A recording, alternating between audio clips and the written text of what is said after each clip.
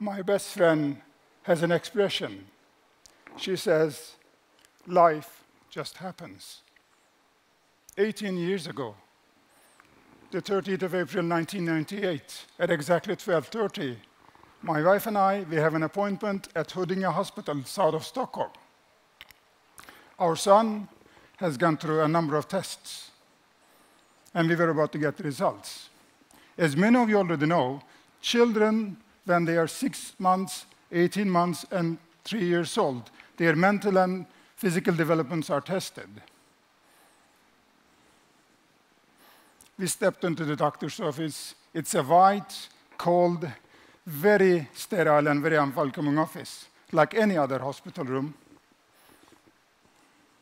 The doctor started explaining to us that our son's perception of the world was totally different than others. It was as if he was living in his own world.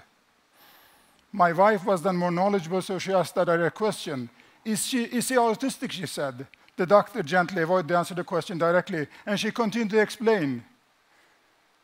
After a few minutes and an awkward silence, she finally says, yes, your son is autistic.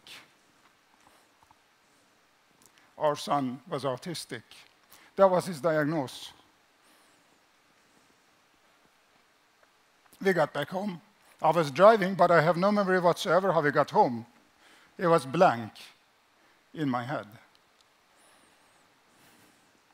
I come from a male-dominated culture. I'm an engineer, done my military service as an officer in the Turkish army. I am 190 tall, made of Turkish steel, tough guy with big muscles. In my culture, there are certain and simple set of rules. Things are either black or white, right or wrong, good or bad. But for this specific answer and the diagnosis, there were no answers. I was out of answers. And when it happens, I have a tendency to get nerdy. And I don't mean a cute nerdy, I mean in a weird way, and only detailed. And I start reading about things. In 1998, it's pre-internet ages. There was no Google. I couldn't just Google it. So I went to the library.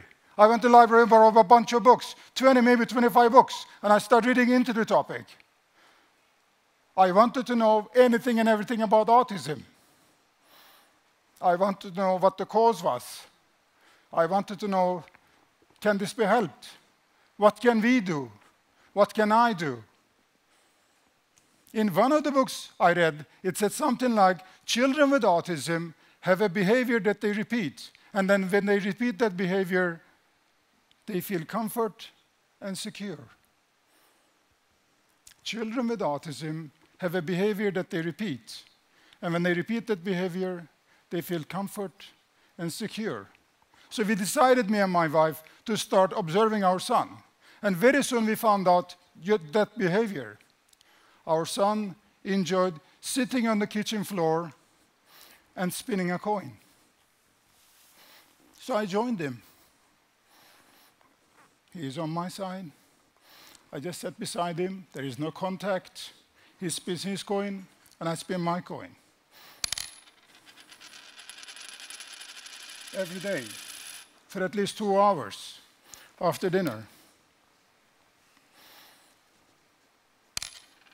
A week had passed, 2 weeks, 3 weeks, 1 month, 2 months.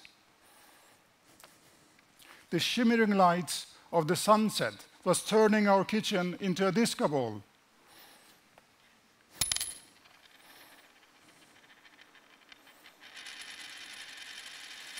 Three months and 4 months. And after a while, I was so much into it, so if you just listen to the wobbly noise now, pay really attention now, you will hear magic happening.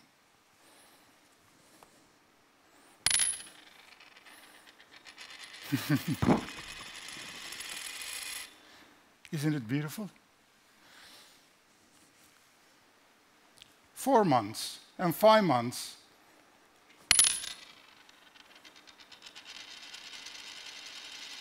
Let me share a secret with you. I still spin a coin when I'm by myself, maybe in a coffee house, in a restaurant, maybe at work. And people around me may think that I'm weird and strange, and they're welcome to do so. That's when I find comfort, feel secure, and close to my son. After 5 months and 2 weeks, as I was spinning my coin, I realized that my son stops spinning his and moves around. He sits right across me. But I'm so much into my own coin spinning, I continue. After 15 minutes or so, I see his hand reaching out. He grabs my arm, he pulls me toward him, and for the first time ever, we have eye contact. Real eye contact. For the first time ever, I get to see into his beautiful eyes, into his beautiful world.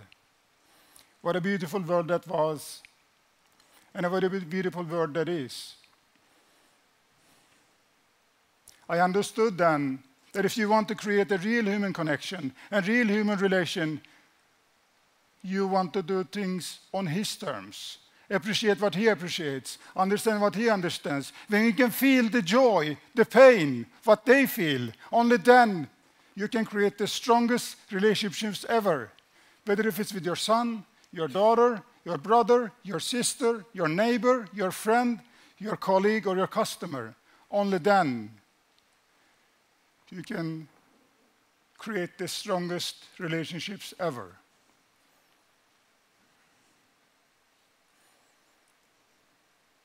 And it only costs 1 Swedish kroner, or whatever currency you may have. You spin that coin for 5 months and 2 weeks. Life just happened.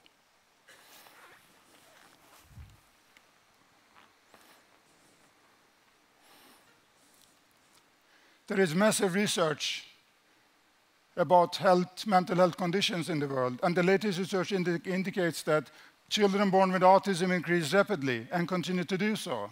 Is that good or is that bad?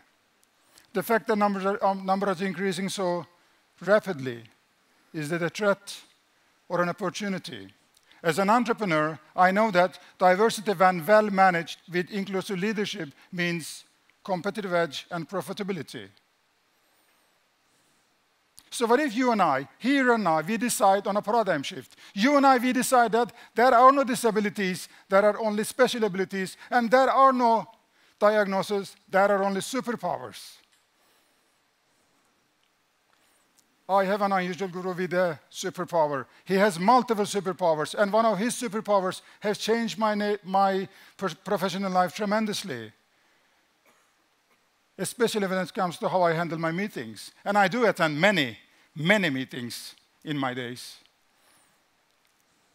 Before, I was the person who went to any meeting, attend any meeting, and dominated the meeting to get the results I needed. But these days, I have another approach. I take my time to tune in and try to identify all the different stakeholders. What are their needs? What do they want? And I try to provide an environment where everybody, the others, can perform to the best of their abilities. And you know what? Things seem to get quicker, many times better, and I don't have to do all the work. Good deal. I'm just going to ask you to close your eyes for a moment. Close your eyes. Think about people with differences. I want you to think about one special person in your life. Get really in touch with your feelings. How do you feel? People with diversity are all around us. You may open your eyes now. Open your eyes, open your hearts, and open your mind to see the differences.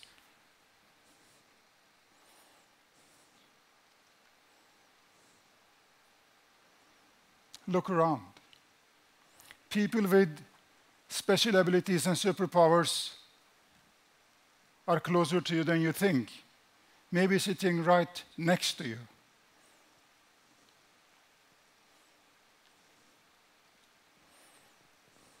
So I'm going to ask you to go out there and find your unusual guru. Someone who's different, someone who sees the world differently. I promise you, your life will take a turn for the better. I promise you, your life will never be the same. Yes, of course, I wanted to enter into my son's world. Never would I think that a coin would be the key into such beautiful world full of beauty and wisdom. My guru's wisdom and guidance has formed me and transformed to the person in front of you, doing one of the most frightening things I can think of. I am who I am thanks to my guru. I do what I do thanks to my guru, my son, Håkan.